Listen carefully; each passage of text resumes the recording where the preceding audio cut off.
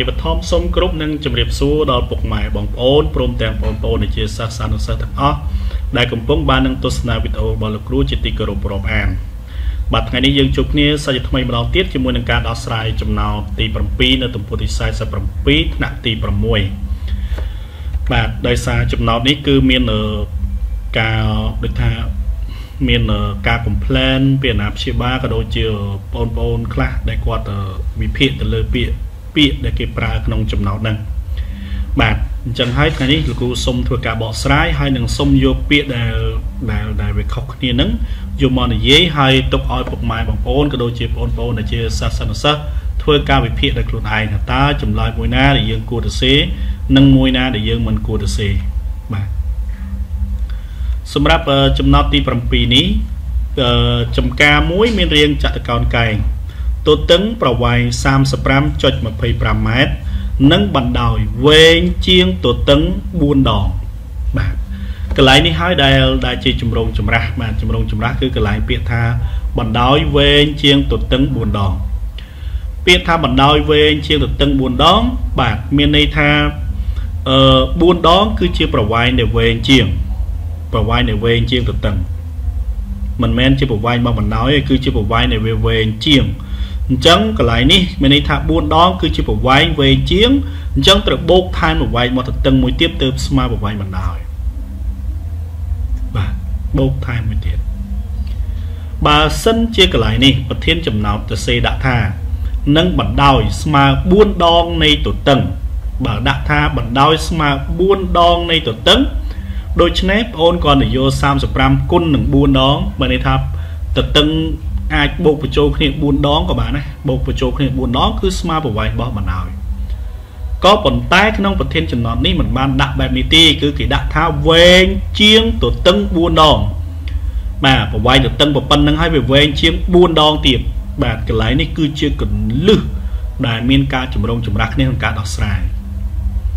បាទបន្តទៅទៀតគេលក់ដីចំការនេះថ្លៃ5.8 ដុល្លារក្នុង1ម៉ែត្រការ៉េសំណួរតើចំការនោះលក់បានថ្លៃប៉ុន្មានដុល្លារបាទនេះគឺជាសំណួរអញ្ចឹងអ្វីដែលជាចម្រុងចម្រាស់គឺដូចខ្ញុំនិយាយមិញអញ្ចឹងគឺយើងអាចបានអាន clear ខាងលើហើយខ្ញុំបានលើកយកមកហើយពាក្យថាបណ្ដោយវែងជាងនិងពាក្យថាស្មើណា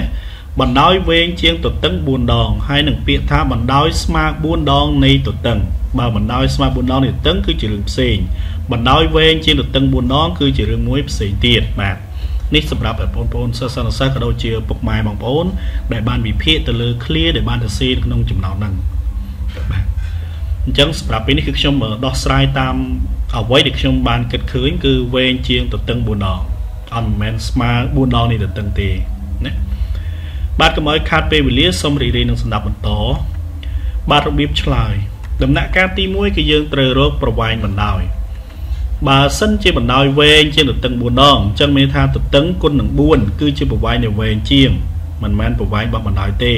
ប្រវែងដែលវែងជាងអញ្ចឹងបូកថែមនឹងប្រវែងរបស់ទទឹងមួយទៀតទៅស្មើនឹង 176.25 ម៉ែត្រនេះគឺជាប្រវែងដែលបណ្ដោយវែងជាងទទឹង4ដងមិនមែនស្មើ4ដងនេះទទឹងទេណាអញ្ចឹង clear កន្លែងនេះគឺឲ្យច្បាស់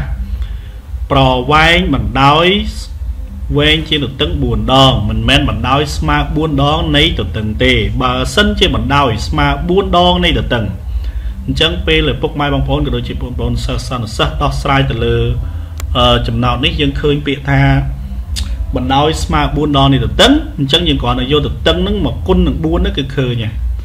ប៉ុន្តែបើគេដាក់ថាបណ្ដោយវែងជាងទទឹង4ដងអញ្ចឹង4ដងគឺជាប្រវែងដែលវែងជាងបាទខ្ញុំសូមនិយាយតែម្ដងគឺ4ដងគឺជាប្រវែងដែលវែងជាងអញ្ចឹងបូកថែមនឹងម្ដងទៀតទើបស្មើនឹងប្រវែងបណ្ដោយបើសិនតែគុណទៅនឹង4គឺមិនមែនវែងជាង4ដងវែងជាងតែ3ដងបាទអញ្ចឹងលុះណាដែលយើងទៅកែប្រធានដាក់ថាបណ្ដោយស្មើ4ដងនេះទៅតឹងអាហ្នឹងគុណនឹង4ហ្នឹងគឺត្រូវតែបើគេទៅសេដាក់ថាបណ្ដោយវែងជាងទៅតឹង4ដងអញ្ចឹង4ដងគឺជាប្រវែងដែលវែងជាងមិនមែនជាប្រវែងមកបណ្ដោយគត់ទេគឺប្រវែងដែលវាវែងជាងមកទៅតឹងឯង ចឹងតតបោកថែមម្ដងទៀតទៅស្មើបាទអញ្ចឹងយើងវិភាគទៅលើ clear នេះណាកន្លែងនេះដែលជាចម្រងចម្រាស់ហើយខ្ញុំមកជាស្រ័យដល់រៀបច្បងផ្សេងផងដែរបើសិនជាមានកំហុសខុសឆ្គងអាច comment នៅខាងក្រោមវីដេអូនឹងបាននេះគឺជាអ្វីដែលខ្ញុំបានគិតក៏ដូចជាបានធ្លាប់ជួបនៅបញ្ហានេះក៏ធ្លាប់ទទួលការ complain ពីឪពុកម្ដាយនិងបងប្អូនសិស្សនិស្សិតដែលគាត់រៀនខ្លាំងណាបាទគាត់ complain ទៅលើពាក្យហ្នឹងហើយយើងបានលើកយកពាក្យហ្នឹងមកអាននិងទៅសេឲ្យគាត់មើលហើយគាត់ក៏ទទួលយកសមស្របបាទអរគុណហើយបន្តទៅទៀតបាទ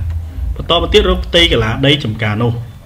បាទផ្ទៃកន្លាដីចំការគឺបណ្ដោយគុណទៅតឹងនៃសាររាងចតុកោណកាយនេះស្មើនឹង 6212.812 ម៉ែត្រការ៉េបាទនៅមានទៀតប៉ុន្តែខ្ញុំកាត់យកត្រឹមក្រោយក្បៀស3ខ្ទង់ចុះបាទបន្ទាប់ពីយើងឃើញប្រវែងយើងឃើញផ្ទៃកន្លាហើយអញ្ចឹងយើងអាចរកប្រាក់ថ្លៃលក់ដីចំការនោះបាទប្រាក់ថ្លៃលក់ដីចំការនោះគឺ1ម៉ែត្រការ៉េ$5.8អញ្ចឹងយើងយកផ្ទៃកន្លាទាំងអស់គុណនឹង$5.8ហ្នឹងទៅស្មើនឹង$36,034.309បាទនេះគឺជាប្រាក់ដែលទទួលបានពីការលក់ដីចំការនោះ